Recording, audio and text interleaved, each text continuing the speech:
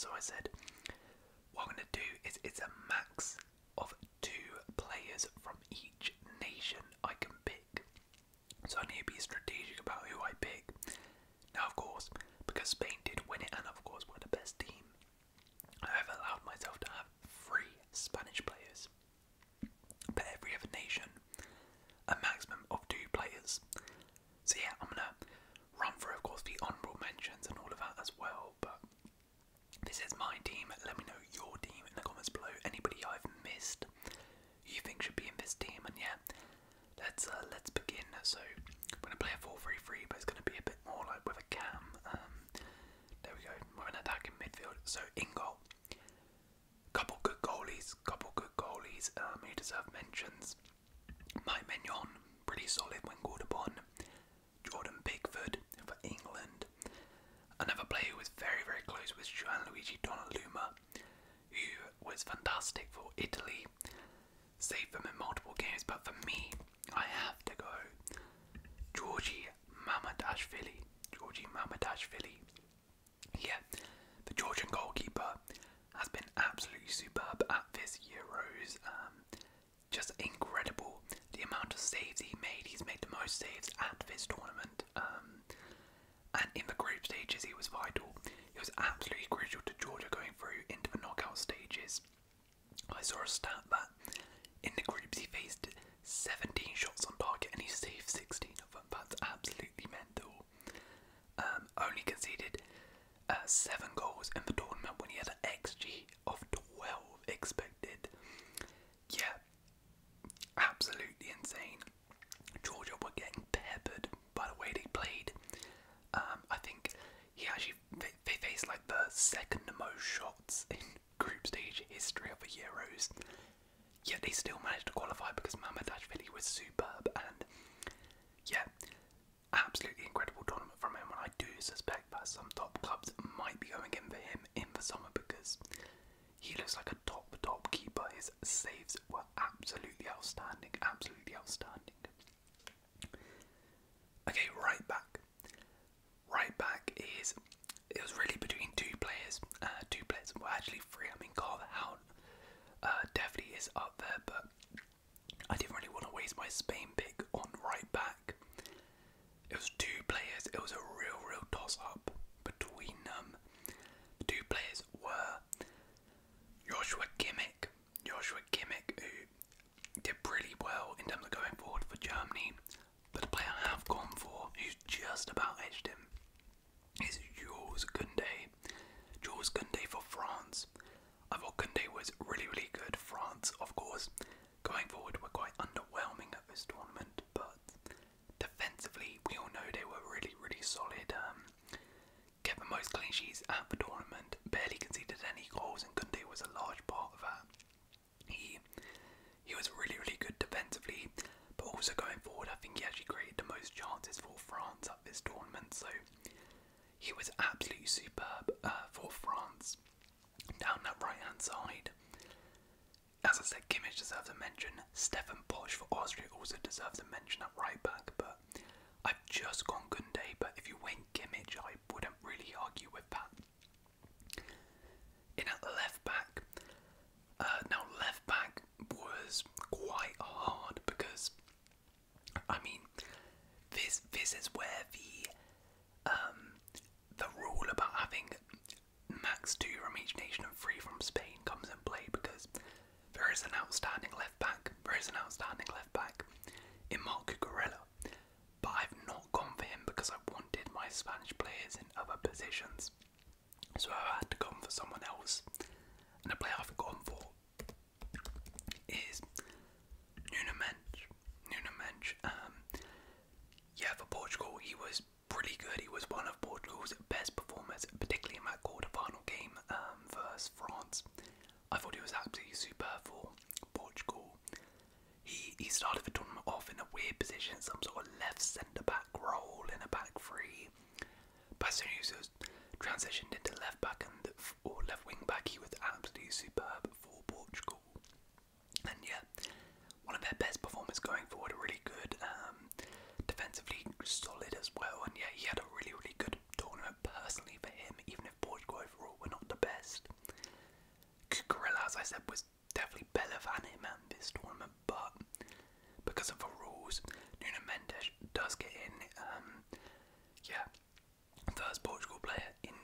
aside. Right, now centre back. Centre back is where things get really, really hard. Honestly, there have been so many good centre backs, like so many good centre backs have impressed me at this tournament.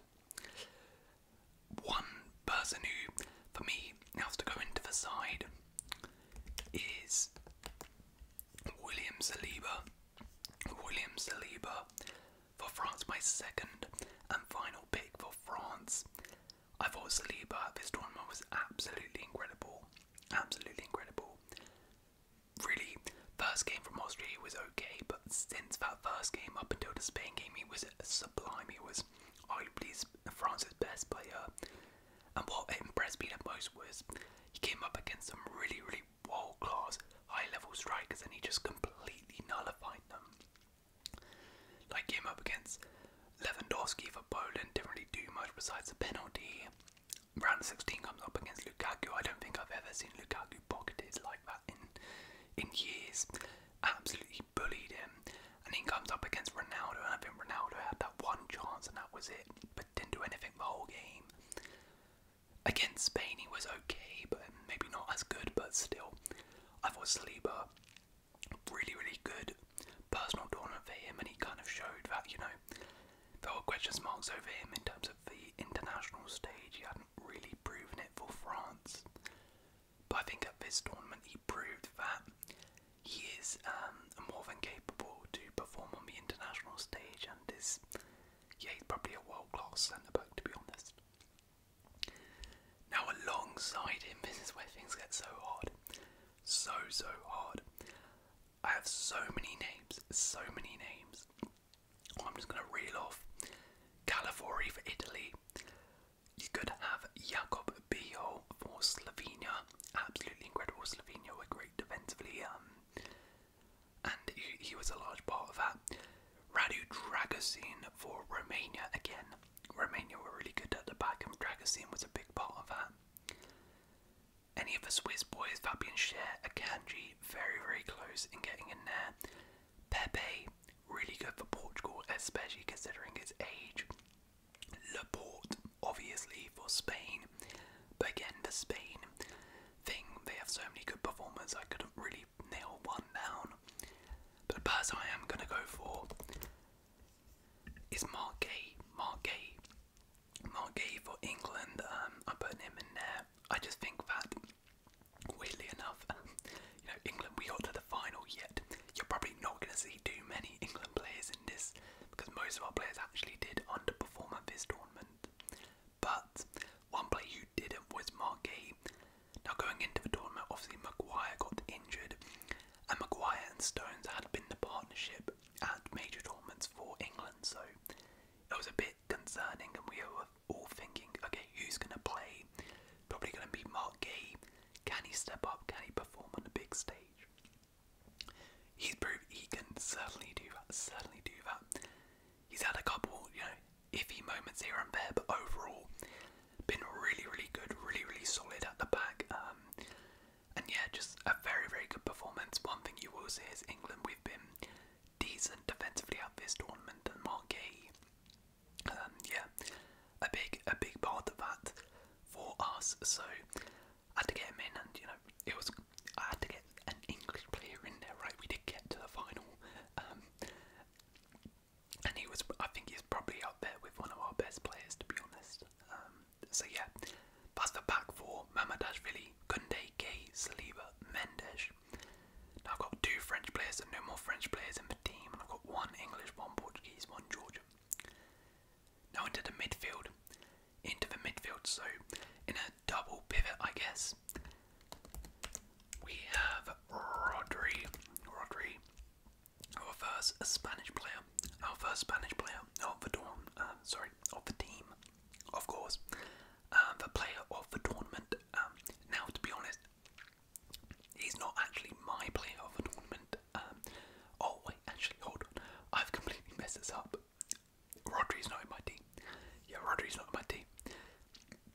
I wrote the wrong name down. Yeah, this might shock you. But Rodri is not in my team. I've actually gone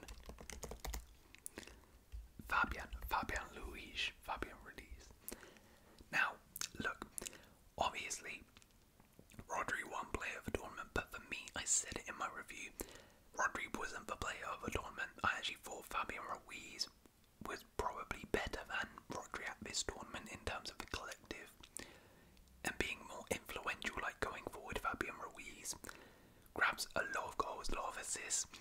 On the ball, his ball retention was amazing, and of course Fabian Ruiz played the entire final and was very, very good in that game, particularly against Germany and in the final and against France as well. You know, he didn't necessarily score, but what he did do is that ball retention. He just kept the ball, was so tidy with it, and helped progress the ball up the pitch.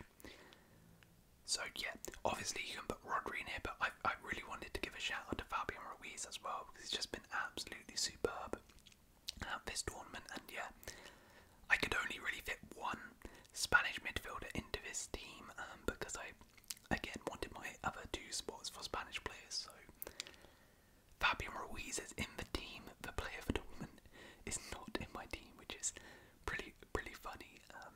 But yeah, I mean, you could put him in there if you want. There's not really too much separating them.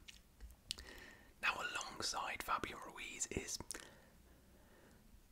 one which I think a lot of people won't have, but for me, I really was impressed by him, and there was a lot of midfielders you could put there. There's a lot of midfielders you could go for.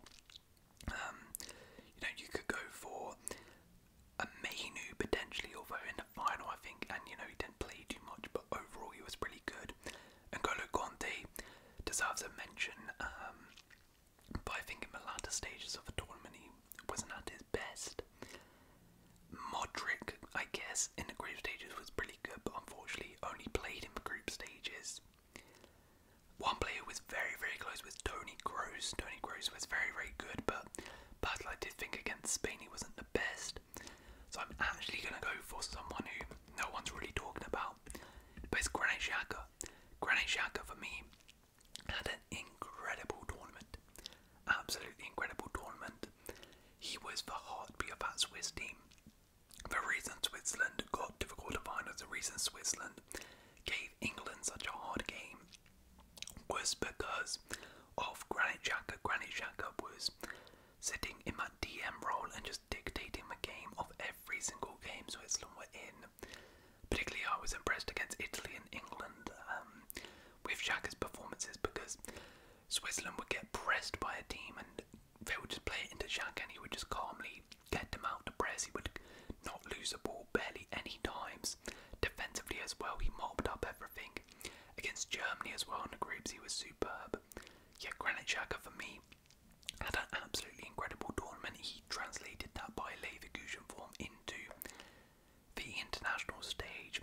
Of course, didn't go further than the quarterfinals, which is a bit disappointing, but none of that is a fault of his own. Xhaka was absolutely incredible for Switzerland. I think he deserves a shout in this team. Okay, so at the number 10 position, now this was actually one of the most competitive spots. There were 3 main candidates. Now I was very close in going for Dani Olmo, but again, I wanted to use my spots for my main spots in other positions.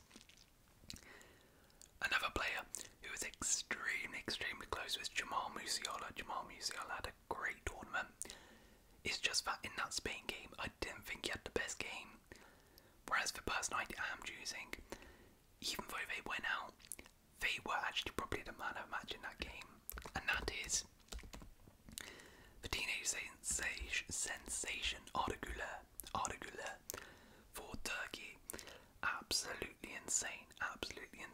What a tournament for him at 19 years old. Grabbed a goal and I think 2 assists at this tournament.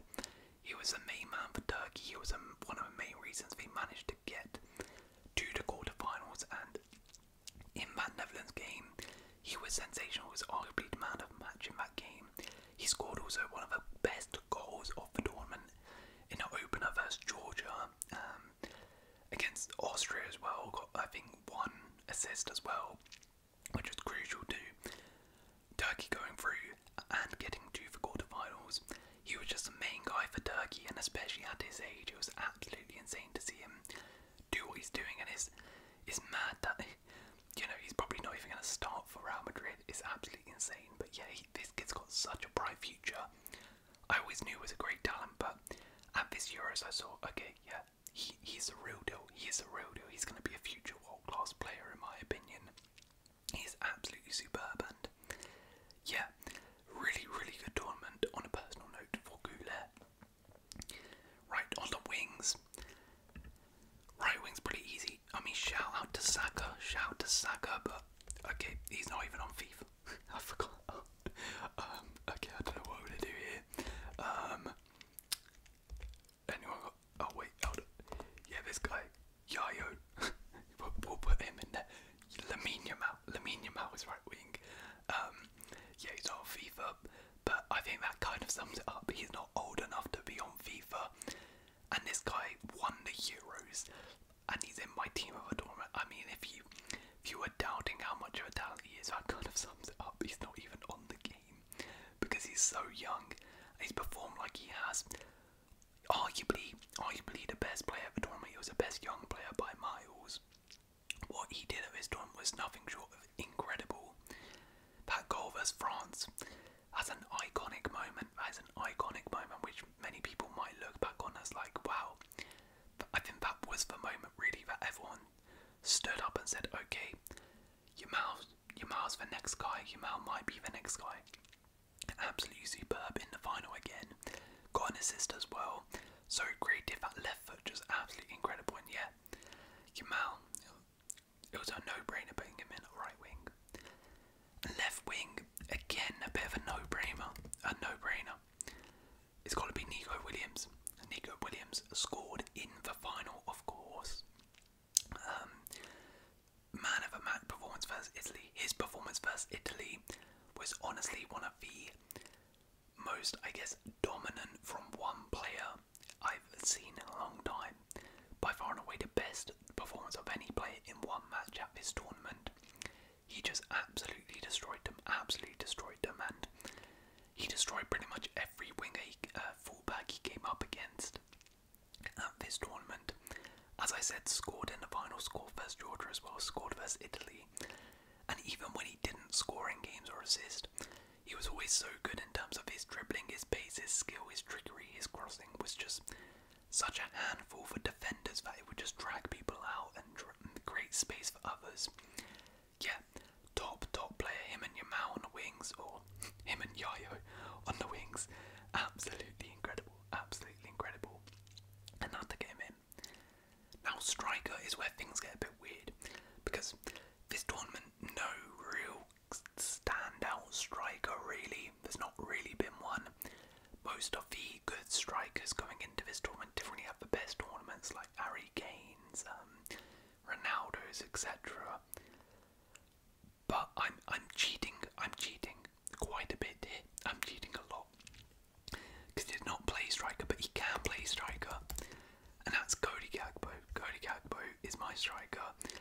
Gakpo had a really good tournament. I mean, he played on the left the whole tournament, but still, you know, I felt it was only right to get him in. He got 3 goals and an assist at this tournament. A really, really good showing from him. He was by far and away Netherlands' best striker, best attacker, their biggest threat, and particularly it was the Romania game where I was most impressed, where he sort of just dug out a goal out of nothing. Netherlands weren't playing the best, and then he just suddenly produces a moment of magic. Like, yeah, Gakpo, really, really strong tournament from him. Maybe against England wasn't his best showing, but overall he was really good and a real bright spark for the Netherlands. And yeah, we haven't really seen too much that Gakpo at Liverpool, so I'm sure Liverpool fans will be hoping he can perform like that. But this tournament showed that there's definitely a really, really good player in there, and yeah, really good showing. So that's the team. In goal we got Mamadashvili, Koundé, right back Gay, centre back Saliba, centre back Mendes, left back Fabian Goulet, Xhaka midfield, Lamine Yamal and Nico Williams on the wings, and Cody Gakpo up top. So as you can see, we got 3 Spanish players, 1 Portuguese, 1 Turkish, 1 Swiss, 1 Dutch, 1 Georgian, 2 French and 1 English. Now in terms of the bench, I would probably have Georges Mikatadze. He's probably the only other striker I was considered from Georgia. Got 3 goals for them, and I know 2 of them were pens, but still to get 3 goals for Georgia is really, really good. He won a lot of the pens himself as well, so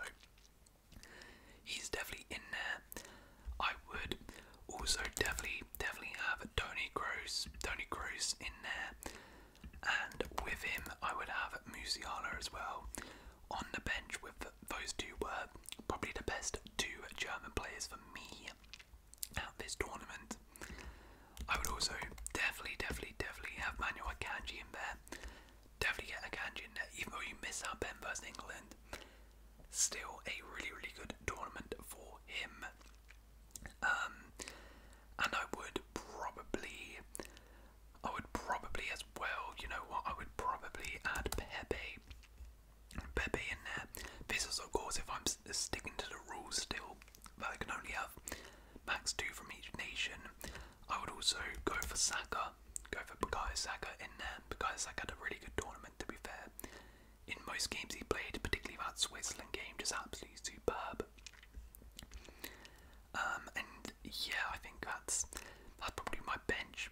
Now, if I'm going to actually pick my team of a tournament without any restrictions, what I would do is I would put Cucurella